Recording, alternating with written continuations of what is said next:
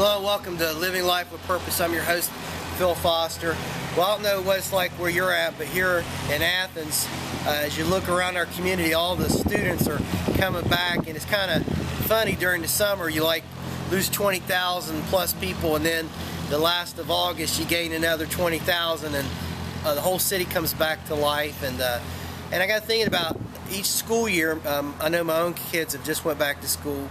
It gets me thinking about a few things, and today I was thinking about new beginnings. And the great thing about serving Jesus is He is the God of the second chance. In 2 Corinthians chapter 5 it says, "Old things are passed away, behold, all things have become new." So maybe you're watching this today, say, well, my whole life I've heard that God loves me and that God has a great plan and a purpose for my life and that He wants to save me, but if you only knew how bad I'd been. Listen, I don't need to know how bad you've been. God already knows. But here's the deal. God gave us the great exchange. 2,000 years ago, Jesus came and took upon Himself the form of flesh through the incarnation. He lived a perfect, sinless life.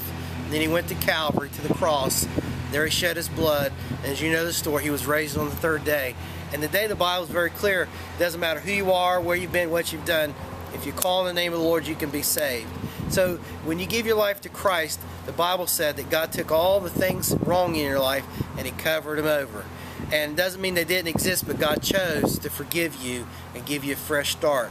If you've never done that, inbox me here on Facebook or YouTube. I'd like to hear from you. I'd like to help show you how to receive Christ, how you can live for God. If He can do it for me, He can do it for you. So look, there's so much I could say. If you have any questions, get up with me. But until we get together tomorrow, may God bless you, and hey, have a great day.